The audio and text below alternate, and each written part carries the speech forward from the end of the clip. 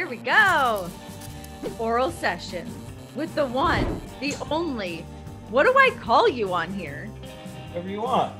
Like, am I allowed to call you Breeze? On my intellectual property page, it says Tyler Breeze is on there. I don't think Breeze is on there. So Breeze it is. Breeze. Everybody knows feel Breeze. Weird calling you anything else. Isn't it weird how that is in wrestling, that like we all call each other names that are like not our names? Everybody has like 3 or 4 names, and that depends on how long you've known me. Yes, yeah. So like I think there's like 2 or 3 people. I really want to say just like TJ and Natty that call me Matthias because they know me from back on the Indies. Yeah. And then there's a couple people that call me Dalton because they remember me from Mike Dalton. Yep. Then there's a couple of people that call me Breeze, and then very few call me Matt. I don't think I've ever heard anyone call you Matt. Because almost nobody does. Like all of the other names I have heard, I think Dalton probably the most of any of those other options that weren't just Breeze or Tyler Breeze. But yeah, I don't think I've ever heard anyone call you Matt. No, it's a very select Weird. few. Very select few. Like just reserved for your mom. I don't even think she calls me Matt at this point. Yeah. Yeah, that's right. Dude, how are you doing? What's going on? How have you been? What is happening in your life? Oh man, I don't know. So it's weird, like where to start kind of thing. Cause there's so much, you'd think that I would get less busy. But which, you probably know too. Somehow I've gotten busier. But it's cool, like in a good way. So here's my question about that, because I struggle with this. Sure. I have become the worst boss I've ever had. Oh God. Because I have to book all my own stuff and I've got to schedule my things. I was used to just having stuff pop up in an app and I could just be led by the nose like a dummy of like, log into this, be here, be there. Where all of a sudden I'm the one that's in the driver's seat, which is great. But like time management, like that's a whole other skill set that I'm like, oh shit, I'm in charge of all of this. Yes. Well, you're a mother now, so you got to step it up. You know what I mean? I've got mom brain. I don't know what's going on ever. Yeah. I'm literally conducting this interview standing up with a baby on my chest. We're coping over here. We're coping at this point. Surprisingly enough, I wouldn't expect anything less from you. Okay. What have you been so damn busy with? So luckily, like you said, once you kind of take away the app part, you have to organize all your stuff. So luckily I'm kind of like half psycho where I need to like, I'm so ridiculously organized. Otherwise my world falls. You can be my what's her name? The chick on Netflix. Just it's like she organizes everybody's life. You can. So like I have to do that. Otherwise my life turns to chaos. Like it feels like I can't get anything done and whatever. So I have like a list in my phone that's constantly being updated of my to-do list. Mm-hmm. I have a calendar on my pantry door with like the little, like the dry eraser, you know what I mean? So I can just add that I got to see it and I got to do it. And I like constantly just check it throughout the day. But so obviously, when you get the call to, hey, you don't have to wrestle anymore. I went, okay. What can I do? So we had been streaming on Twitch like years before, and then we had to shut it down when everybody shut it down. So I fired that back up immediately. Yeah. And was like, okay, cool. Like here's one thing. Cause like we wanted to do it anyway. So we started streaming. Obviously we still had the wrestling school going because it was already going. So that just continues. And then I was like, well, I could do like some appearances maybe here and there, but I really don't have an intention of wrestling in the near future. Yeah. So I kind of put out like, I'm taking appearances, and people started booking me for appearances and signings. And I went, okay, so like, there's a lot that I can bumps and you can still get paid. Hell yeah. Exactly. So like once you open up that world, there's a lot of random stuff that you can do that you don't even think about that can make you money and replace kind of that income. So aside from basically doing like some streaming stuff, teaching at the school, I think at the time I was just finishing up another rental property. So like, I manage my rental stuff too. Like I don't have a company that does it. You're a madman. Good. Having all that on the go, I was like, you know what? I'm okay with this right now. I like being this busy. How many rental properties do you have? 3. Like 3.5 right now, because we have student rentals as well. Okay. But I'm like half with that with Spears, so 3.5. Crazy. So I mean, I've always kind of found this fascinating about you, because you've always been having this sort of side hustle even when you were in WWE. So when this came about that, you know, you were released, they're cutting everybody, blah, blah, blah. Your ducks were already in a row. Like it didn't come as that big of a shock or financially hit you as bad as it could have. No, God, no. So like, I mean, obviously I was trying to think of this the other day. So when did you get to WWE?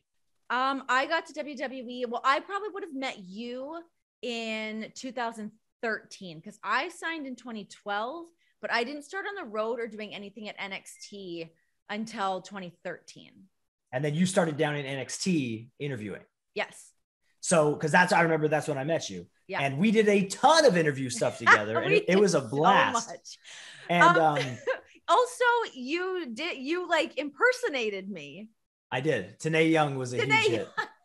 Tanae Young was a huge hit. Please, producer wise, can we add a photo of Tanae Young into this? Are we allowed to do that? I don't know if we're allowed, but if we're allowed, of course. Please get her. You can do anything. You can do anything. Get her in nowadays. there. What a wig. That was great. That was a great time. We got to work a ton together. I mean, how long had you been at NXT before Tyler Breeze became a thing?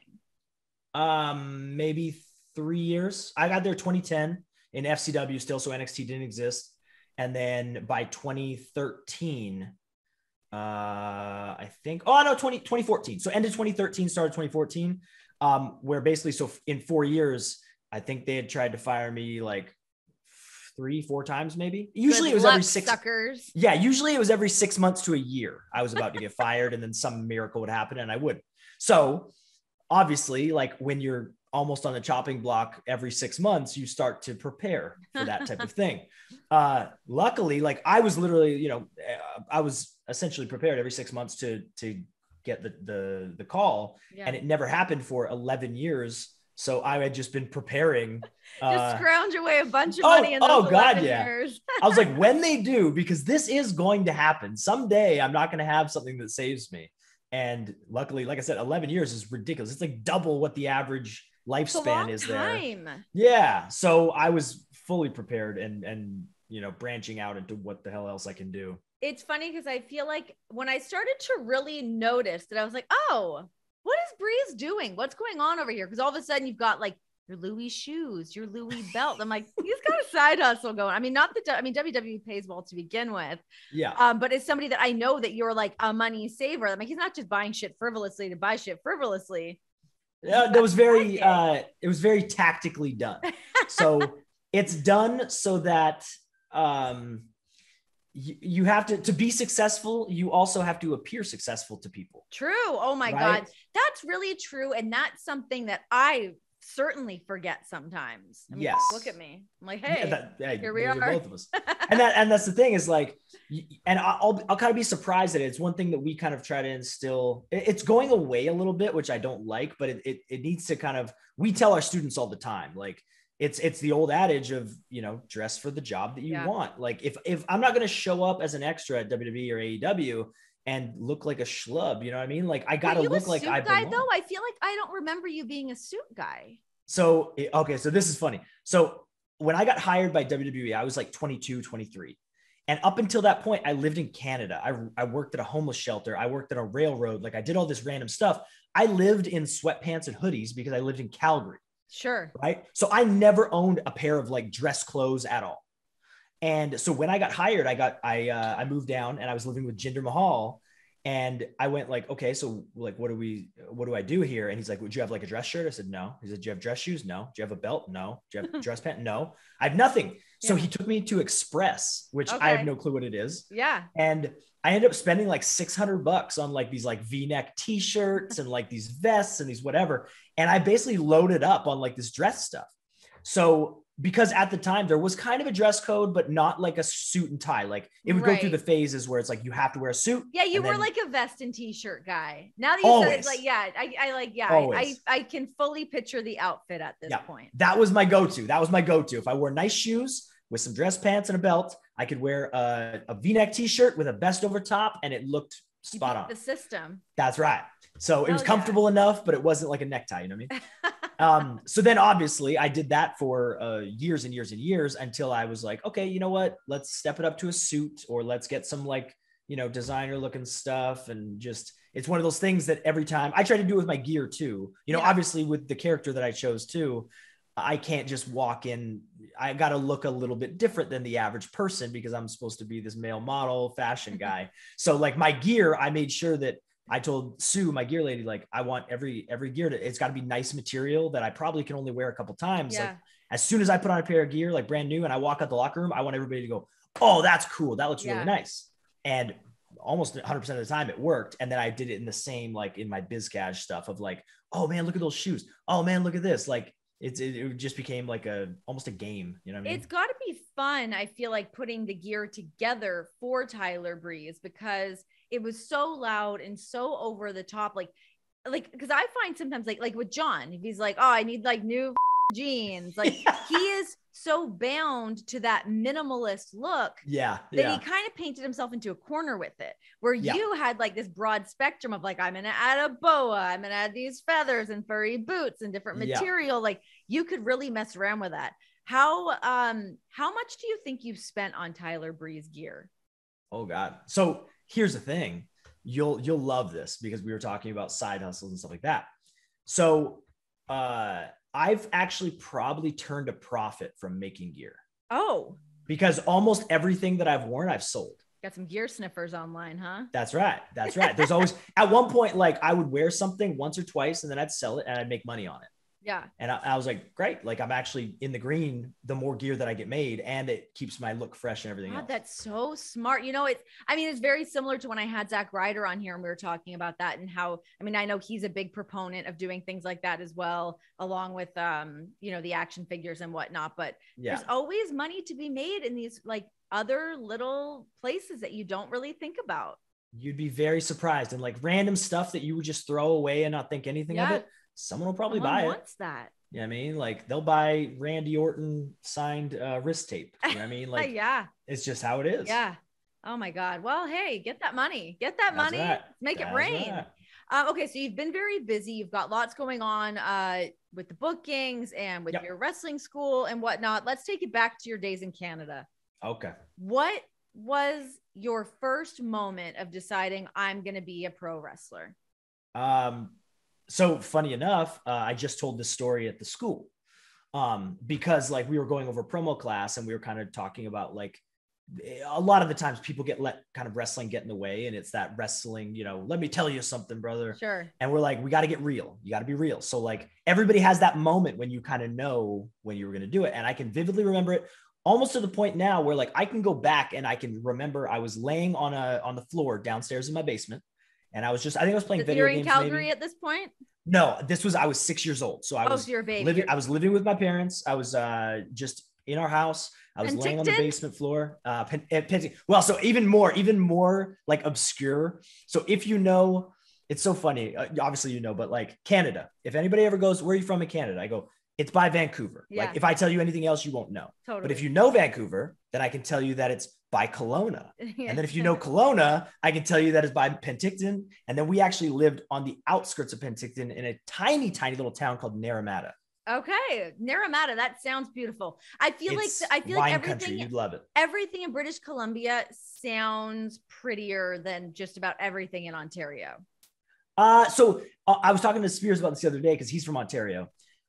Canada wise, Ontario and BC are very similar though, because they're both very beautiful. And like the middle of Canada is interesting because like you go to BC, as soon as you cross over to Alberta. And then as soon as you get to Saskatchewan, Manitoba, and then you're back in Ontario, and all of a sudden there's trees and stuff again. You're like, oh, cool. No, that's true. Yeah, as soon as, no offense, Quebec, but as soon as you like cross over, it's like, wait, what happened here?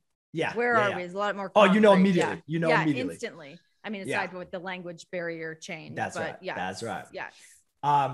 Yeah. So basically, I was in Naramata. I was laying on the floor of my basement, and my dad just kind of like poked his head down the stairs and was like, "Hey, do you want to come watch wrestling?" And I said, what's wrestling? And then I walked up the stairs. The TV was in my parents' room. And guys, I'm trying to tell a story. And the TV was in their room. And I walked in and like WWE Superstars is what it was called. Was on a Saturday. It'd be like a 1 hour kind of recap with like 1 or 2 matches. And I remember walking on, and it was like Crush and the British Bulldog. And I just sat there and I went like, whoa, this is the coolest thing ever. And I immediately got like a VHS tape popped it in the VCR, pressed record. And then every Saturday from then on out, I had to be sure, like if we were going somewhere, I had to be home for noon so that I could record Superstars. And from that point, literally from that point on, it sounds so cliche because, you know, obviously everybody's got like the dream and I wanted to do this my whole life and blah, blah, blah. But literally from that point on, everything was geared towards, hey, what are you going to do when you're finished high school? I'm going to become a wrestler. Yeah, sure you are. You'll grow out of it. Did that make you like an outcast in high school, or were people into it? No. So wrestling went through the phases where like it was cool. Wrestling for a while was like really cool. Sure. Like everybody knew D-Generation X or the NWO, or you were either with WWF or you were with WCW. And then it kind of turns, like as people start growing out of it and they get into like high school and stuff, then it starts to almost get looked down on of like, oh, you like wrestling. Sure. But then you find out later down the line that people are actually still into it. They just don't tell their closet fans. Always. Yeah. And then even to the point when I think I was like 19, 20, I just finished wrestling school. I was working on the railroad with like these grown men. What a like old school gig, just working on a railroad. Oh, CP rail, dude. CP rail. And I'm sitting there and like, I'm working with these guys who were like, you know, 40, 45, whatever. And they're like, oh, so you wrestle? Yeah. Oh, I used to watch wrestling. And then all of a sudden they're telling me like current storylines that are going on. And I go, yeah, we all used to watch it. Yeah. But it's just, I don't know why it's like that, where it's almost like looked down upon to be a fan of it. But it is very funny. And I feel like that it comes and goes in waves. Like there are times it does. Because right now I feel like everyone's a fan, whether you know, regardless of what you're watching. Yes. The fandom is like coming out of the woodwork. People are like, oh shit, what's going on? What's happening? Hold on. That's right. Because there's lots to talk about and there's lots happening. So people kind of want to pop their head back in and see what's going on, especially when you can see like familiar names pop up in there, like Stang. Like Stang. What was your first bump experience? First bump experience? I do. So I actually was one of those ones that like, I loved wrestling. So I had two friends, Mike and Jeremy, who were going to go to wrestling school with me when we graduated. And I remember we would wrestle in my basement just on like a mattress. And we'd make characters and, you know, have our own show and videotape, whatever. When my dad finally saw that the wall that we used as the ropes was all like, drywall was all broken, he said, no more of this. So we ended up building a ring in my backyard. And then we like, what did you build it out of? So I built it out of, it was just like a wooden frame. And then I had stacks of tires underneath to give you a little bit of cushioning. Oh my God. And then it was like, I looked on the internet at like how I could build a ring, and I built like a legit ring. The only thing we couldn't figure out was how to make the ropes tight. But I ended up like essentially kind of trying to teach myself the basics to get ready for wrestling school. And my mom was very adamant, like, you are not like, you know, cutting yourself and you're not hitting each other with chairs. Don't gig, brother. Like you are being very careful, whatever. I said, yes. I said, like, I just want to learn how to like what it feels like. And so we didn't necessarily know how to bump, but like we were falling on like, you know, wood with a little bit of carpet underlay. And then so I was like, okay, like this is kind of giving me an idea of what it's like. And I'll kind of go that way. And as soon as I graduated high school, I moved over to Calgary, went to Lance's school. Yeah. And the first week of learning how to bump, I remember I couldn't even lift my head in the shower. Like I was like, oh God, this is what it's going to be like. Like this is horrible. This is nothing like what I was preparing for. What is the best stuff that Lance was able to pass along to you? I mean, obviously he is one of the best people for, you know, young wrestlers to want to go train under. Yep. And, you know, I feel like you came in probably who else was there at Lance's with you? So we were at different times, but there was, you know, obviously like Peyton Royce, Cassie Lee, she was there. Chelsea Green was there. Who else? Tennille Dashwood was there. Who else? There was like a good group of us. I know I'm going to miss somebody because I'm on the spot, but there was like a solid group of people that trained at Lance. Even now, Dominic Mysterio, Brian Pillman Jr., like all these guys trained with Lance. So he has like go to Canada. Canada is where it's at. Yes. And that's it. Obviously it falls on the school and level of training, because right now, like Renee Young could pop up a school and teach people. Right. And I guarantee people would attend it. But the broadcasting school of Renee Young. Here's how you conduct a wrestling interview. That's right. But anybody can pop up a school. It's just a matter of like who's teaching you. Obviously, Lance Storm has a very good resume. Yeah. So when I went there, I was actually initially looking at OVW because I knew that it at the time was like the developmental for WWE. So I was like, okay, I'm going to go to Louisville. I'm going to go to OVW. But being from Canada, I had no clue how I was going to go down there, get a job, survive, whatever. So I talked to somebody who ran like the front desk and they were like, yeah, you can't work down here. And so I went, okay. How annoying is that shit? I feel like I have so many conversations where people, I don't know if just because I've had such a annoying experience with it, I feel like I love to air my grievances about how hard it is to go from Canada to be working in the United States. It's such a kick in the dick. I just don't understand it. Like you can't, it limits you so much to where I got some indie experience, but I couldn't go work at anyone that had like any sort of clout because I was stuck in Canada. And so even going to get initially trained, like I said, going to Louisville, I would have had to save over $10,000 for like the 3 months or whatever that I was going to go down and get trained for room, board, whatever. And I just went, oh God, like I'm not ready. I don't have enough money saved for this. I'm 18 years old. And so then all of a sudden Lance's popped up and it was right next and it was in Canada. And I went, oh, this is perfect. Fun. Like one, it's Lance Storm. Two, I can still work and I can just move there. I'm good. Yeah. So it was a no-brainer to go there.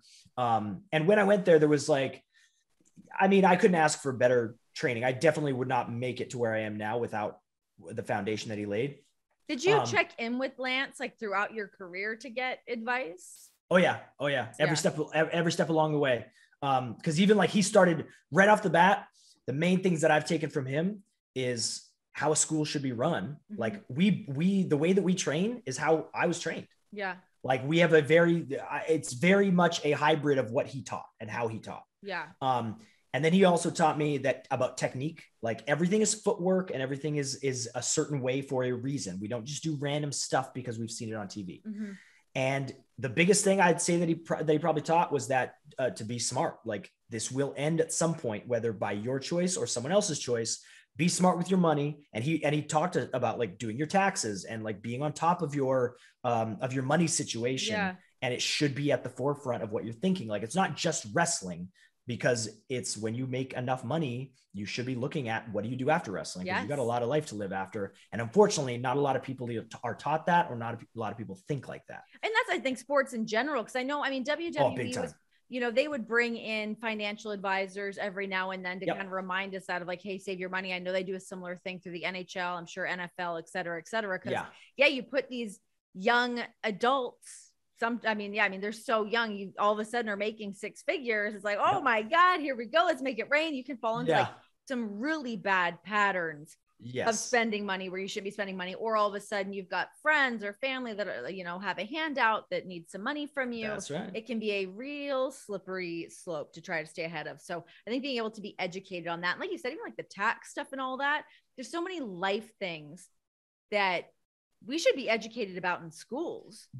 I've had this conversation several times about like, so I'll be honest, I wasn't the most interested in high school because I knew what I was going to do. I was going to go to wrestling school and that was it. So like really in high school, I just kind of figured it like I was going through it and it was wasting my time because I wanted to go to wrestling school. Yeah. And even like, as I'm going, I'm like learning about these things and I'm like, okay, so I kind of like the creativity part of English class because I'm writing some stories and I'm creating characters and stuff like that. But there's science and there's math and stuff that I know 100% I'm not going to use this later in my wrestling career. Yeah. So it didn't interest me and I checked out and I couldn't get out of high school fast enough. And even I had friends who, you probably did too, who went to college and they paid, $10, $20, $30,000. Yeah, they're in debt for so long trying to pay that off. Yeah. And I was like, what are you doing? And they said, I have no idea. Like, I don't even know what I want to do yet. Yeah. And I went, okay, well, I do. So I'm not going to go to college. I'm going to go to wrestling school. And now, like, as I've learned about finances and stock market and real estate and taxes and all this stuff, I'm like, man, if they would have taught me about this earlier, this is very, very valuable to life. Like, you need to know about this stuff. If you're not interested in your finances, I don't know what you're interested in, because like your car is as cool as you look, it's going to be a really bad investment. Yep. Your designer stuff that you're spending all your checks on, it's not going to give you a return. Yeah, it all depreciates in value. There's like, yes, you have to. And that's the main thing that I was taught was, I can have my house right now and I can pay for it with your money. And I like that because I like to keep my money. Yeah.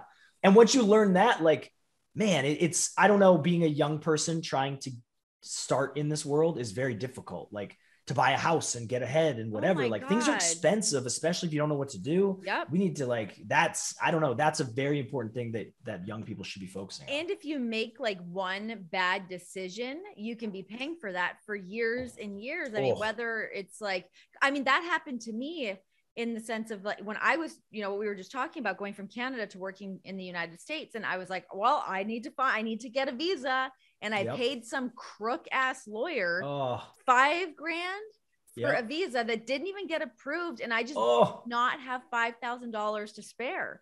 So that's a lot. That's a lot of money. To me, that was a lot of money at the time. And it sat there on my credit card.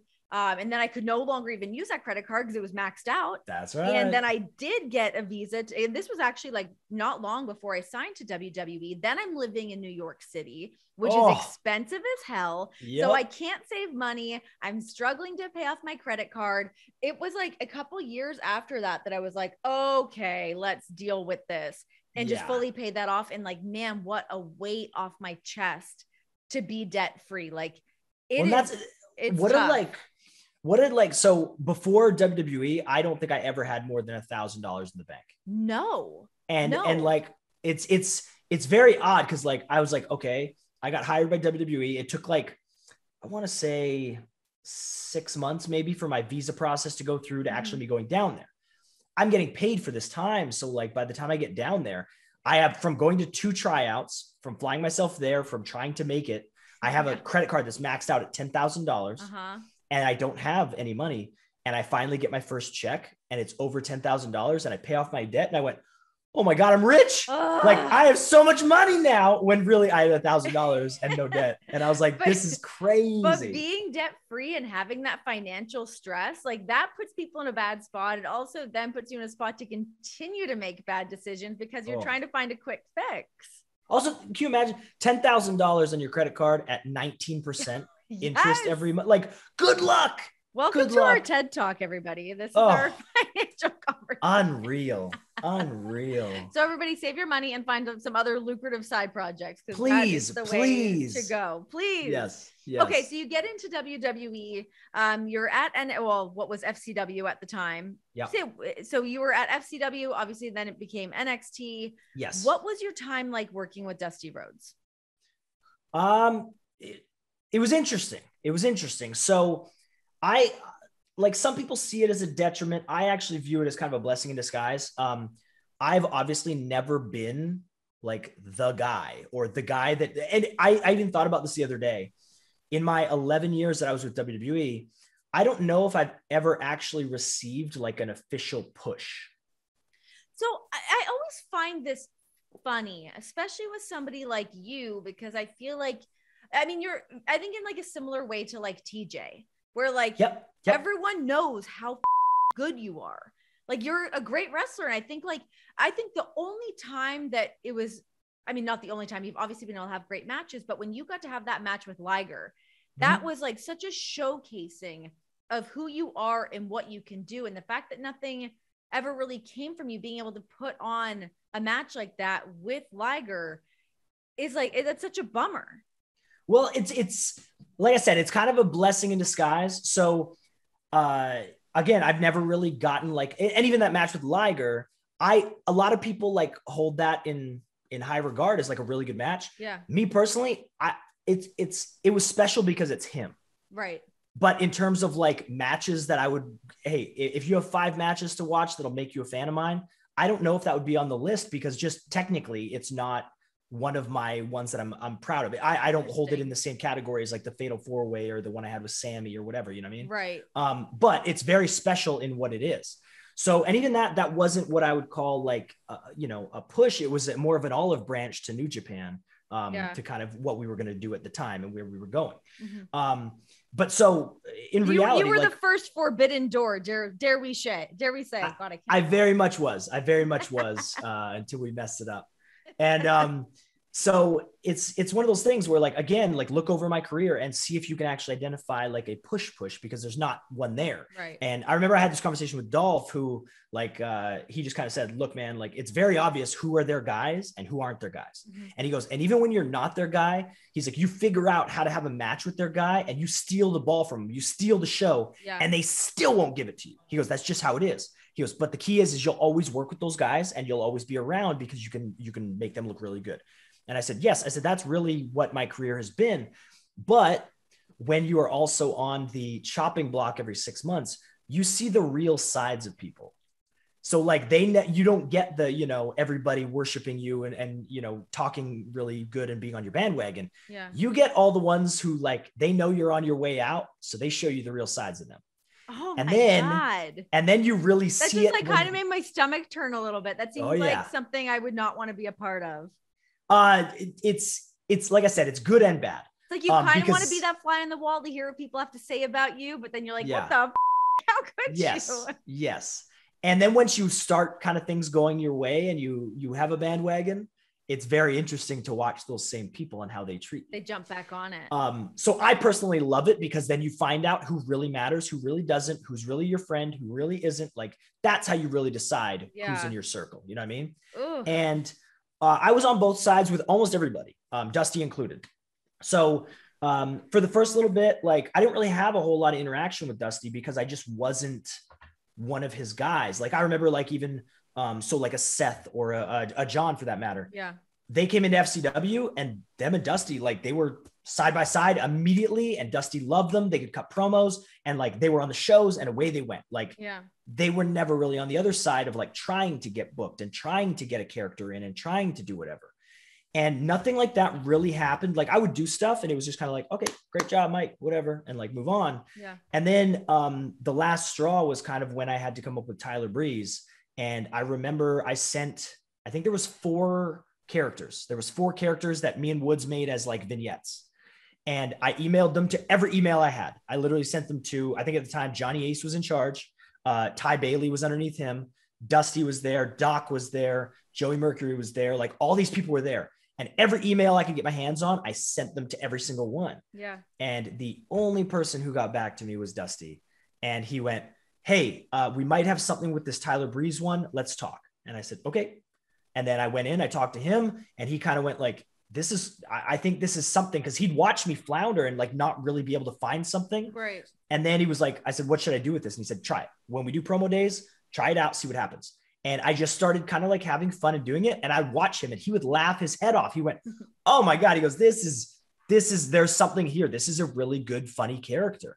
And that's when the ball started to roll. And that's when the other people, because now Dusty had said, hey, there's something here. Now all of a sudden this guy's back and this guy's here and this guy's here and this guy's here. And hey, you're doing so good. And my God. Well, I remember watching as you were putting together the entrance for Tyler Breeze. And because I mean, that was such an over the top, oh my God, it's Tyler. That's right. Of, like, just putting together what that entrance was and adding the selfie stick and all the feathers and the boas and whatnot. But I mean, at that point, everyone was firmly on your bandwagon, and that's when I think I was around, or just started being around, because I was definitely not around while John and Seth were doing their thing with Dusty. Yeah. It was after that, because when I was there, I was under the impression that you were a big deal and we're getting a push. That's how it felt to me. Oh, definitely not. So that was a struggle. No. That was a struggle the entire time. So even the birth of the Tyler Breeze character, we were doing a thing with ESPN. It was E60. Oh yeah, I remember that. And it was on Woods, Leo Kruger, Colin Cassidy, and myself, and Corey Graves. Yeah. Well, what we were told at the time was that we were just doing a cool, like, E60 piece on the 5 of us. And I went, cool, awesome, great. And as we're filming it is when I started to transition into Tyler Breeze. So they got the whole transition in my debut. Well, Triple H tells us at the end of, like, one of those meetings at the end of the tapings that the ESPN tape, the E60 thing we're doing, was supposed to have a couple guys who made it, a couple guys who we don't know, and a couple guys who got fired. And me and Big Cass were supposed to be the 2 that got fired. Shut up. And during the time, I found Tyler Breeze and he found his thing with Enzo. Yeah. And it completely 180'd. And all of a sudden, like, no, we can't fire these guys. Like they're doing good now. And we were like, he said this in front of everybody for the first time. And we went, oh my God. With the thing we were very excited about, we were going to get fired at the end of? For everybody else's entertainment, for the storyline for this E60 bit? Yes. Oh and my God. That is to the wolves. That's right. And we had no idea. Fortunately, for me and Cass, we both found something that saved us again, like the common pattern. Yeah. But it was at this time too that, like, again, even when I think I debuted and everybody was like, okay, cool. Like, yes, there's something here. And then they booked me in matches to where, like, they were learning who I was and the crowd was starting to get into it. But I still was not anywhere. I wasn't never going towards the NXT title. I was never going towards, being the guy, the face of NXT. I was never going towards a big, babyface turn or anything like that. It was always just, okay. So I remember, I think the first test, because they were like, okay, this is a cool gimmick. Like, he comes out, he takes the pictures, he wrestles a tiny bit, and away we go. We need to see if there's any substance to it. So then I had a match with Sami Zayn at the first takeover. Mm-hmm. And after that one, I remember Triple H pulled me aside and he went, hey, look, he goes, Kevin Dunn called and he said he loves the Tyler Breeze character. Oh, okay. I'll take back my eye roll. Yeah. And I went, okay. And he went, Vince also saw it and Vince likes the character. He goes, this was the proving point that there is more to Tyler Breeze than just the gimmick. He goes, now you can have a match. Now we know we can do something with this. And I went, awesome. And from there I worked with Sammy. That was the test kind of thing. Then after that, I went and worked with Neville. After that, we did the Fatal 4-Way with me, Neville, and TJ. Mm-hmm. Then I worked with Kenta. Then I worked with Finn. Then I worked with essentially everybody coming in that they were going to go with. Right. So it wasn't so much a push as opposed to now I've proved that I can be a reliable guy you can toss in there. Yes. You can toss me in there with whoever you'd like, and we can make them look really good. Mm-hmm. And we know that, and I think Triple H even said it a couple of times of like, he's like, there's a certain quality that some guys have and some guys don't. He goes, you can basically lift people up to a certain level without bringing yourself down to a different level. Right. He goes, you keep yourself a star while bringing them up to a star level as well. Which obviously if you're introducing somebody like a Finn or a Kenta or whatever, that is a huge thing, because the first impression of like a new person, we need to make sure that we knock it out of the park if we're going with them, or if they're heading towards, being a main event guy or an NXT champion or whatever. You need somebody like that gatekeeper to kind of go, hey guys, welcome. This is what they can do, by the way. Here's the guy. Yeah. Yeah. Man. So you say that it was kind of like a blessing in disguise in the sense that like you never really got that big push to be that guy, but you got to work some really great matches. You were under contract for 11 years. So this isn't something you look back on and feel negatively towards. Not at all. And like, it's funny hearing some people, because they'll be like, oh man, like your career was never anything, or you never made it to a certain level, or you didn't win any titles or whatever. It was never about that. Like, that's one thing that I was kind of taught too by Lance, is like, the titles are just titles, man. Yeah. Like it not the best people don't necessarily have the titles. Yeah. Some people need the titles to go into a certain level and be a star. The titles are to, help get you to a certain place, or, hey, the fans are really like this guy. They're buying his merchandise, give him some titles, whatever. Yeah. But never once have I ever been, held my value or my credibility on if I get titles or wins at this point. You know what I mean? Yeah. So I would much rather, I loved being able to watch, and like if somebody walked in and they looked at the card on the wall and they went, oh, I'm working Breeze tonight, awesome. Yeah, that to me is like, that's the biggest badge of honor. That's the biggest thing, is that my peers respect me, and if they see they're working me, they smile and they go, this is going to be fun. Yeah, absolutely.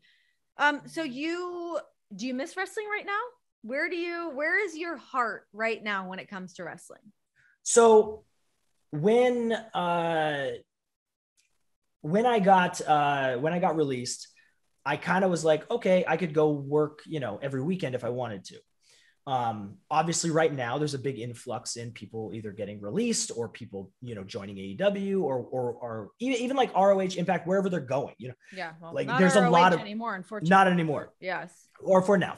For now. But there's a lot of wrestling out there, right? And so everybody, like, it seems like every show there's like, oh, a big debut, whatever. And I went, I think, like, one, luckily I don't need to work every weekend or do whatever. Like, I can kind of afford to take a break, to where fortunately and unfortunately, when you're a smaller guy in wrestling, you take a lot of bumps and you get beat up a lot more than the big guys. Yeah. So like after 14 years, I took one break in 14 years, and that was to go get married. And I was off for like 9 days. Yeah. And so 9 days in 14 years essentially is what I was off. Yeah. And, and so I kind of just went, you know what? Let's just take a second here to like reassess. Like, I got to see how I'm feeling first off. Cause like, I want to be a healthy 33-year-old man. You know what I mean? Sure. So I stopped for like a month, and all of a sudden everything hit me like a ton of bricks. And like my knees kind of hurt, my hips hurt, my back hurt, my neck hurt, my shoulders hurt. And I went, okay, so I got to fix this first and foremost. So what do you do to fix that? What's your go-to? So I have a masseuse and I have a chiropractor. And they kind of just go like piece by piece. And we go, all right, what's the first thing here? Okay, well, my knees. Okay, well, how do my knees feel? And luckily, I'm so ridiculously fortunate where I've never had any surgeries. I've never broken things. Like, I've been good. And so I was like, maybe my knees are screwed. And he went, nope. He goes, all it is that like everything's tight. So it's pulling on everything. Sure. So between him and my masseuse, they worked on my legs until all of a sudden my knees feel okay. And then, okay, my hips are kind of tight. All right, let's work on your hips. And then, week after week, we get in there, we work on my hips. All right, cool. My neck was a big issue. And I was like, is it like actually messed up or what? And they said, like, it's a combo of things. We need to basically loosen it all up, and like, we need to kind of get it moving again. Boom, they nailed it. Done. So now the only thing that's kind of been lingering, lovely. It's the best. And after having like just had a baby, I'm like, oh my God, can somebody come work on my body, please? Yes. I have a miracle team. And now the last lingering thing is my arm, my shoulder, which we thought initially it was my shoulder, like my rotator cuff. It's my bicep tendon. And it's just kind of like pinching. So like, I just can't work out how I want to because I got no strength. It pinches and it stops. So we've been working on it like crazy, and it's actually getting better to where I'm like, okay, I am very, very close to being where I want to be. And now I don't want to go wrestle anywhere until I'm back in shape, and I'm back in wrestling shape, because aside from the school, I haven't really wrestled for like 3 months or 4 months. And I'm not in the shape that I want to be to go somewhere. And I'm really not going to go somewhere out of shape and whatever. Yeah. And even then, like, I haven't really watched a whole lot of wrestling. I watch here and there, like when my friends are on, obviously when like Woods wins the King of the Ring, when Cole debuts, like this type of stuff I'm going to watch. But for the most part, I haven't watched a lot. And even when I do watch, there's nothing that really makes me go like, oh man, I think I would have a really fun match with this guy, or I think this would be really cool. Nothing is really sparking me to like force me to go yet. And I remember when Cole was like, kind of like figuring out what he was going to do, I watched when he debuted, and the crowd was back. And I think like, especially too, because when I kind of finished up, the crowd wasn't really back yet. It was, but it wasn't. And watching an arena full of people, when they react, I got goosebumps for it. And I went, oh, okay. I want a little bit of that. It's still in there, but it's not quite there yet. So I'm going to just relax until it's fully there, and I have to pull the trigger on it. And there's got to be, I imagine, a part of you based off of everything we just spoke about. I mean, your peers all love you. They all love to work with you. There must be a part of you that wants fans to be able to see more of that from you. I think so. Like I just feel like, obviously at 33, I still have more to offer. Yeah. And whether that's honestly like, it's not, because I know a lot of these guys have like the, well, I got another run in me, or I can be the champion or whatever. I honestly don't, if you look at, and this isn't like selling myself short or anything like that. Look at the guys who are going into AEW. You have Bryan Danielson, and you have Punk, and you have Cole, and you have these guys who are like, they're in a different category than a Tyler Breeze, I feel. But I still feel like I can add to a show if I'm on it. Sure. And I think that I still have a lot of offer to offer. And I think I can still have a lot of fun wrestling in maybe a new, avenue or a new audience, or those people who have went, man, I've really wanted to see this guy wrestle in certain types of matches, and I haven't got to see it because of how this was booked or whatever. So I still think there's some meat on the bone there. And I think it would be fun. And like I said, I just want to make sure that like it's right before I fully just do it to do it, you know? Well, I mean, I think if I were you, I would just, you know, make sure that the abs are right, get that spray tan ready, and let's get out there and call it a day. I'm not coming back without abs. That's for sure. How happy are you to not have any spray tan on your body right now? Oh, it's fantastic. It's fantastic. It's really funny because like I'll go places and people are like, you live in Florida. Why are you so like pale? Yeah. I'm like, cause like I'm not putting tanner on for this. Yeah, you know what I mean? Oh my God, the smell of tanner blow my brains out. Kills me.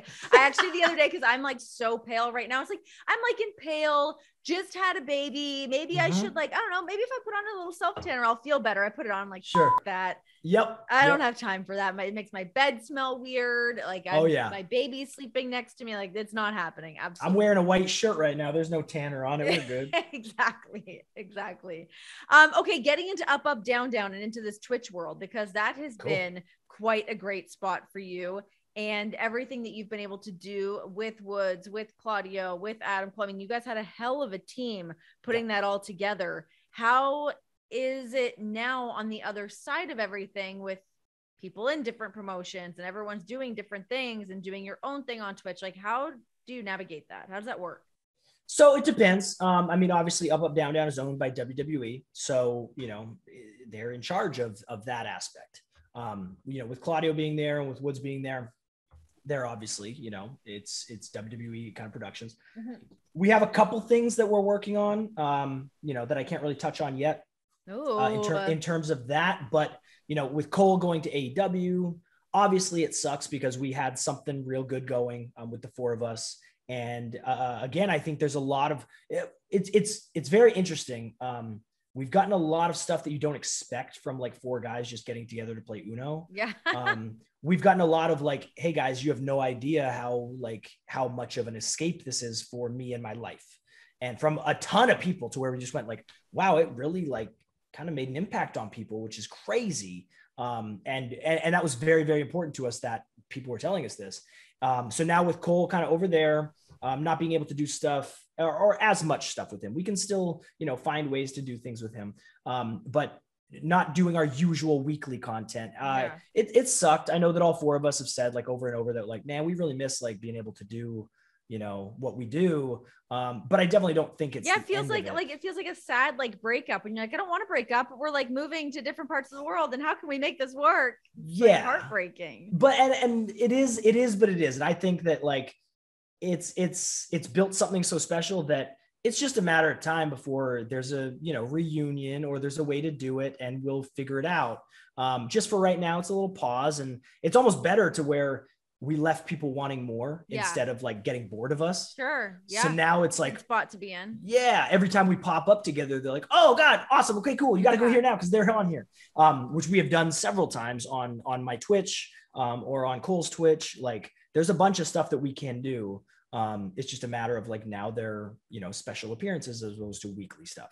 You and I were talking before just recently about how difficult it can be, because I mean, wrestling fans are so passionate and they want to support everything, and that aspect of it is awesome. Yeah. But when you want to like be like, okay, cool, so you're a fan of me from this thing, watch me go do this other thing, and it just doesn't really work that way. Yeah. It can be so frustrating. I wish I knew the answer. I'm constantly trying. I feel like, I don't know, is it just like a keep doing it and time will work in your favor, or is it just a dead end? Well, I know. So what I've found is that consistency is key. So like, you can't just do one thing and then hope that everybody, you know, goes crazy over it. Yeah. You have to grind. You have to kind of like get in the trenches and go to work. Like we're now, so before, when we were doing Twitch, like a couple of years ago, we just kind of pop on whenever. We didn't really have a schedule. We just kind of be on when we be on.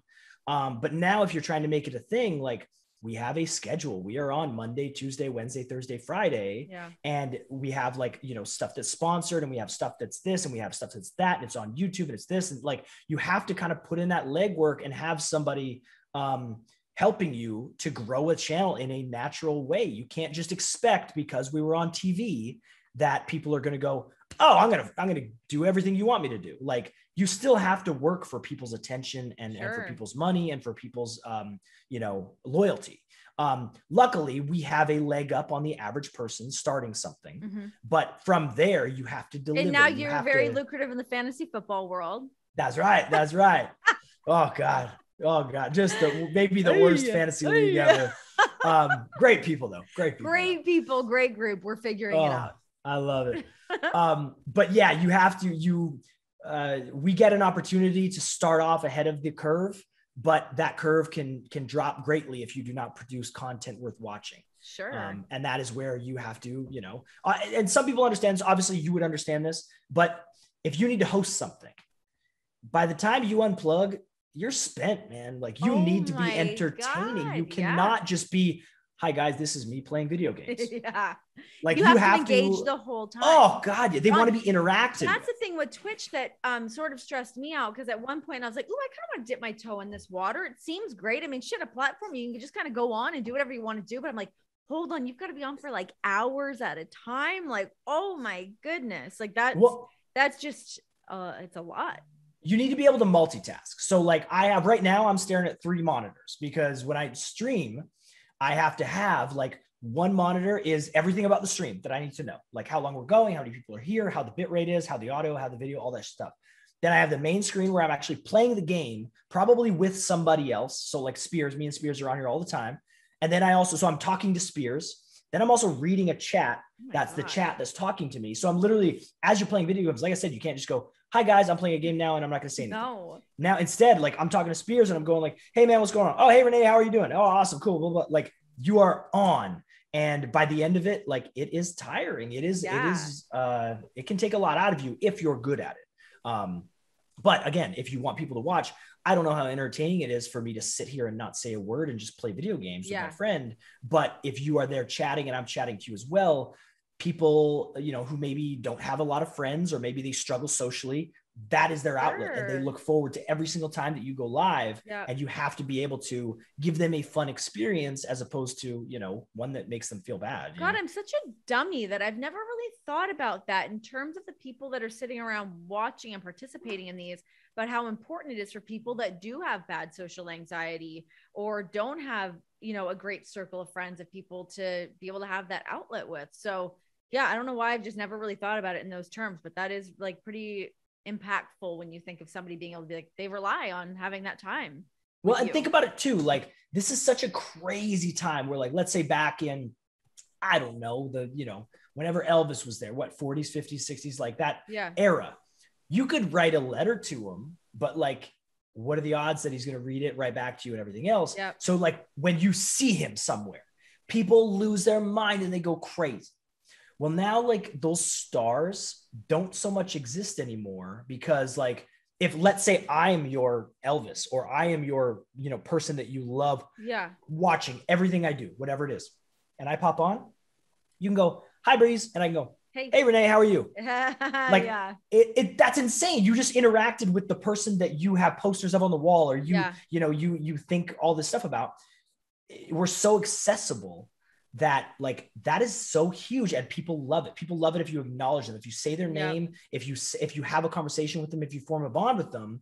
And even more, like if you remember, like there's a certain amount of people in our chat that like, when they come on, I go like, oh, hey, what's going on? Yep. I remember that was actually your name. You like being called this, or maybe I saw you over here. Or what'd you think of this? You told me you were going away for the weekend. Like, people really are friends in that environment and they become good friends. It is pretty cool. It's cool to like build that environment. It just helps, your fan base be that much stronger and like legit because you are almost like friends at that point. It's pretty cool.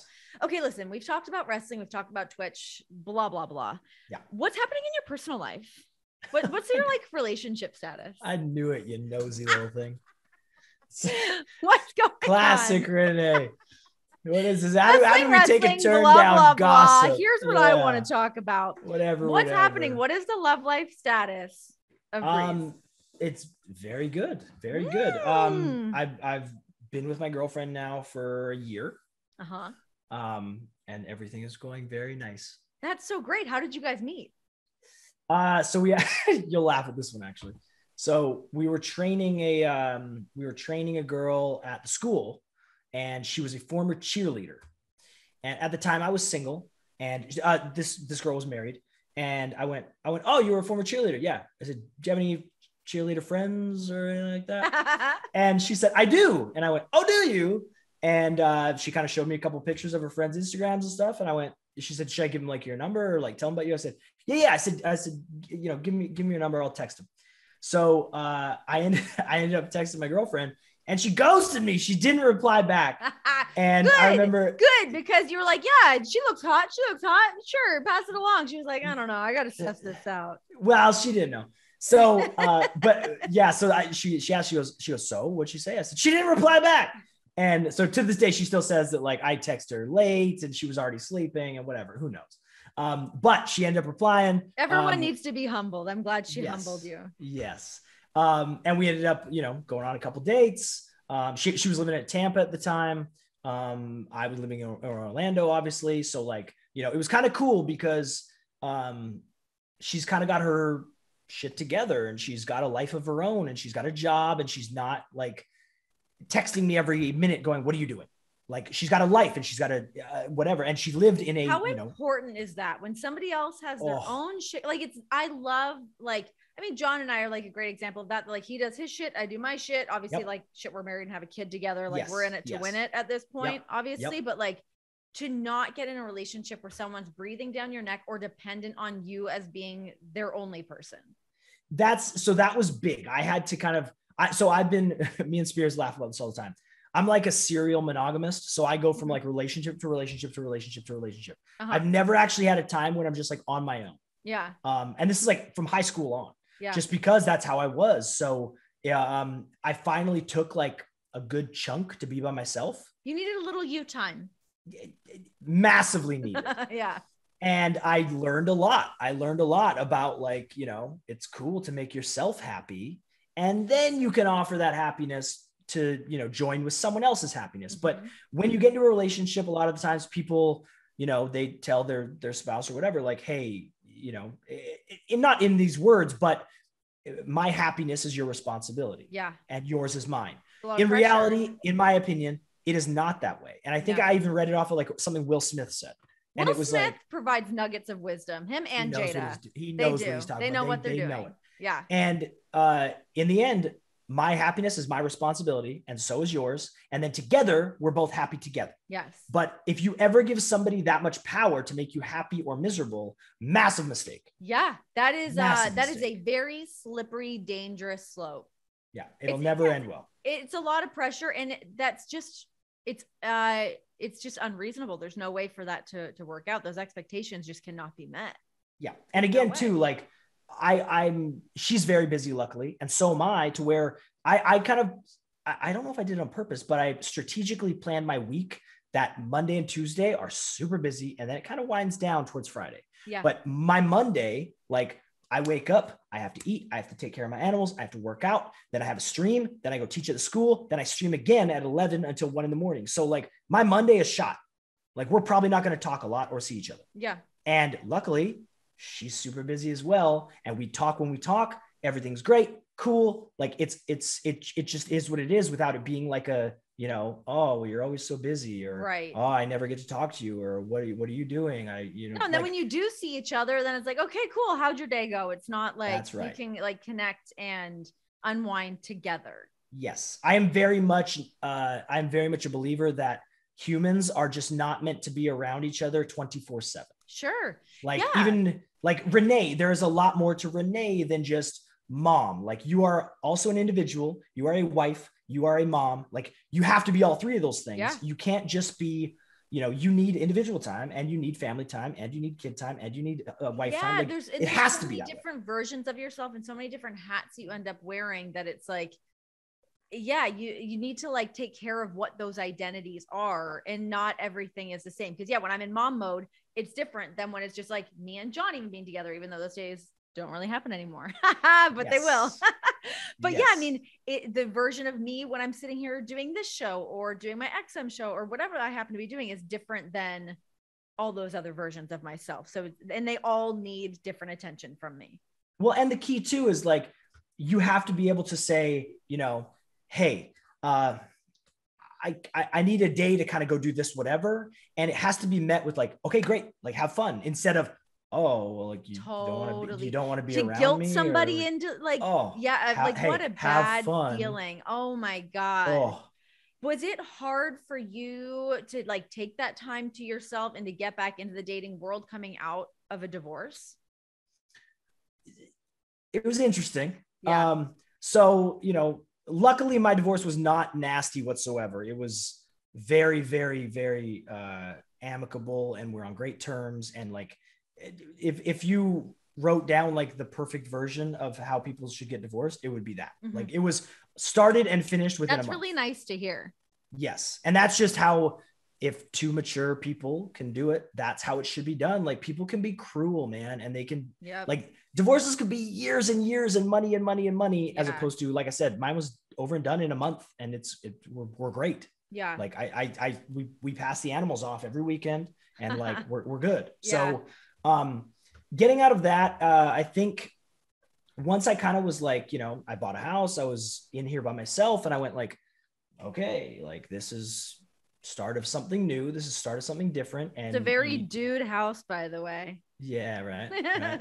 Well, there's more to it, whatever. But it's, I don't know. I wasn't in, like I said, I'd always kind of been in the same pattern of, if a relationship ends, I immediately get in another one. And so this was the first time that I went like, you know what? I don't know if I'm going to do that. I don't think I'm in a huge hurry. Yeah. So I kind of went on like a couple dates here and there, but even what I would give to be like at the same restaurant that you were going out on a first date for. I would love. it was really funny actually, because like I'd go on these dates and like, so I joined, obviously I don't know what and also keep in mind, this is like COVID time. Oh yeah. So like, how am I supposed to ask somebody out when all the restaurants are closed and everything else? And then also I'm on these like, so Spears tells me about these dating apps and I go on them and like, okay, hi, you don't know me, but like, do you want to come over to my house and I'll make you dinner? I promise I'm not going to kill you. Yeah. How am I supposed to get off on like a first date? How can we even start on like the first step in these circumstances? Yeah. Like it sounds so weird. So, I mean, luckily some people were like, yeah, that's cool or whatever. And I ended up having a couple dates and, just imagine. So I can't remember what pictures I used on my things. Oh my God. But imagine like it's the Tyler Breeze face on this dating app. Yeah. And so like I'm getting these dates and I start talking to these women, and within like 20 minutes, they literally go like, wow, you're not really like anything that I thought you were going to be like. And I go, what do you mean? They're like, well, going off your pictures, I kind of thought you were going to be an asshole. And I was like, but why? But you're still on a date with me if you thought I was going to be an asshole? Like, what is happening? That's hilarious. Yeah. Yeah. And so, and even like, I'm a very like non-confrontational person. So then they kind of ask very like straight up, and they just kind of go like, what are you looking for? Like, are you looking for like a relationship? Or are you just looking to kind of have a fun time? Like, what is it? And I tell them like, I'm honestly, I'm not looking for a relationship right now. Yeah. And they go, okay, cool. Thank you. Like, thank you for the honesty kind of thing. And I went, oh, okay. I could just tell you that without it like being like a big fight or something. Right. Like, right. It's like, yeah, I guess that's what mature grown-up dating is like. And I went, okay, cool. And then that kind of turned into, I don't know, maybe like a 6-month span where I just was like going on dates here or there. And then, just kind of having fun and being fun with myself, like having fun on my own terms. And like, I was just kind of living life. Oh, that sounds nice. But now you've got a hot little number. You've got your cute little girl. I don't know how I saw that you had a girlfriend. It was like maybe somebody had tagged something. Like I must have been creeping. I must have been, because I feel like she just told me that she turned her Instagram back to private because there was some weirdos on there. It must have been me. It must have been me. Were you one of them? Actually, I was just like going off about this this morning because I did a private Instagram account for my daughter and some losers hacked it. Come on. Oh yeah. It was literally up for like 3 days. Like, get a life. People are so weird and dumb. Yes. Why do you and Big E call each other Charles? Oh God. So you might get this, you might not. So there is a back in like, I don't know, maybe the early 2000s, there was a kind of like when like the viral things started happening, like YouTube clips and whatever. There was an old X-Men cartoon, and these guys dubbed over top of it. So like as the cartoon's playing out, they were saying whatever they wanted on it, and it was really funny. And have you ever heard anybody say like, "I'm the Juggernaut, bitch"? No. So I didn't think you would, but it was like a big thing for like a long time. And in this thing, it's an X-Men cartoon, obviously. And one of the characters in it is Charles Xavier. And Charles Xavier is Professor X. Yeah. But that like, I know. I'm up to speed on that. Yes. And when they're talking in this cartoon, they start, they keep saying I think Professor X is doing something to Juggernaut maybe. And Juggernaut's like, "Get out of here, Charles!" Like, and he just like he'd hit him or whatever, and like he just keeps calling him Charles, like, "Oh, Charles, you're in my head," and all this stuff. And so me and Woods were just kind of, because like Woods knew about it and like whatever. And I can't remember. I think we even brought it up, and E knew what it was. E knew exactly what it was. He was like, "Oh man, that was great, whatever." And I started calling him Charles, just like randomly, because he said something, and I started being like, "Oh, Charles, get out of here, Charles," whatever. And I was just doing the Juggernaut thing. Well, this is what New Day does, is they just jack a nickname that you give somebody.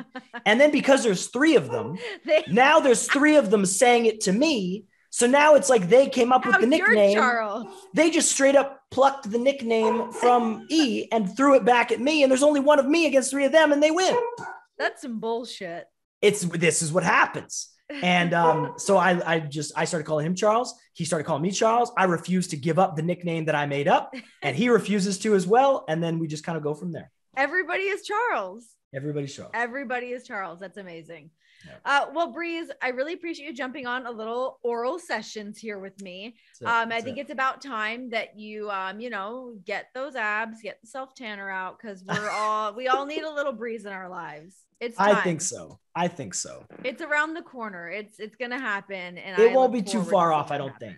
I'm back. Like I said, I'm back to like feeling pretty good. I want to say maybe I'm at like 90-ish% right now. Okay. My weights are going back. Good percentage. My weights are going back up. I'm able to push some stuff now, so I got to get back in shape. Feel where I'm at. Wrestling wise, I got to hop in and kind of do some things. I feel like I'll get very tired very quickly. Yeah, get a little blown up. But then we'll kind of go from there and see what's up. Hell yeah. All right. Well, dude, thanks for popping on. I will see you in the fantasy basketball league. Where I would say I'm going to crush you, but my team is the shit. So I watched you dismantle your whole team and then had no clue how to refill those spots. I know, because you're like, what are you doing? I'm like, I don't know. Can you help me? You had like 9 spots available for picks. And I got a bunch of losers when we were doing our draft. I drafted a bunch of guys that were on the IR. That's not going to do me any good. I had to clear those bums out of there. So you know what I actually thought about? This is the scheming me always thinking. We should combine our schemer. We should combine our resources. You should trade me anyone that's good. No. And then if I win, we split it. It's bullshit, because I saw the trade come in for you. You wanted my James Harden. Get out of here. I'm not giving you Harden. It's the only good guy I have. Give me all your good people. We can destroy this league, Renee. I like a notification pops up. What's your team called? Breezy Baby. Oh, Breezy Baby. Yeah. Breezy Baby wants to trade you for James Harden and Van Fleet. I'm like, absolutely not. Give me all your peeps. That's all I got. We'll split it. We need a partnership here. I mean, it doesn't sound terrible. This is how you win these things. We'll talk offline and figure it out. All right. Enjoy your streams. Enjoy being the busiest guy that's not wrestling currently, and look forward to you slapping on some trunks and getting out there and doing some drop kicks. Thanks, Renee. Thanks, dude.